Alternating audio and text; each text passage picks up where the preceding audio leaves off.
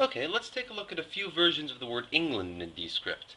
We're dealing with some pretty simple combinations again, nothing too complex, so we'll start with the most basic combination as always. E, N, G, L, A, N, D. England. Now, this looks okay, but I mean as a vertical word. Now let's try to make this look more like a character or a beautiful symbol or glyph or something.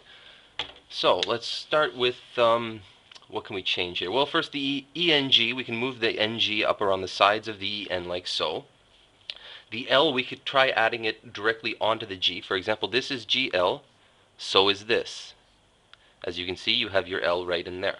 So we could move that up and eliminate a stroke. The L just has to come out directly into an A, and we've got our A, and then we use the A-N combination like so to connect to the D.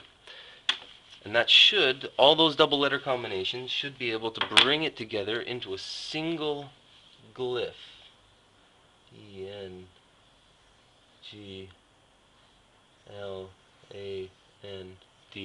Yeah, I can see it coming together now. Let's flip that curl the other way.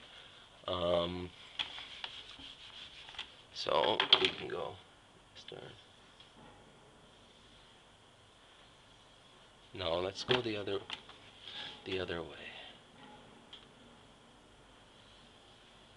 No, we have to go that way. See, it's really a game. You have to figure out. It's like a puzzle.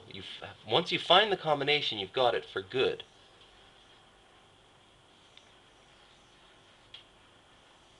Yeah, that's pretty square, and it's starting to look pretty nice. We can keep going with it, but I'm going to stop where I am. I've got a decent version. Play with it yourself.